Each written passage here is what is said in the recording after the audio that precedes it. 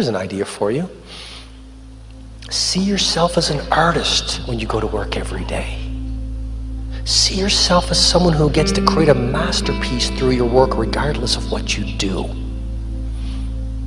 I think every single one of us has a need for creative expression. We all have in our hearts a longing to go to work every day and to create. That's part of what makes us special. Actually, let me put it this way. We all have a creative longing to realize our potential. It's one of the most fundamental of all human hungers.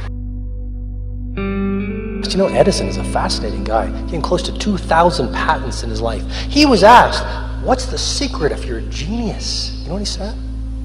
Most people get up every day. They do many things. I get up every day. I do a few.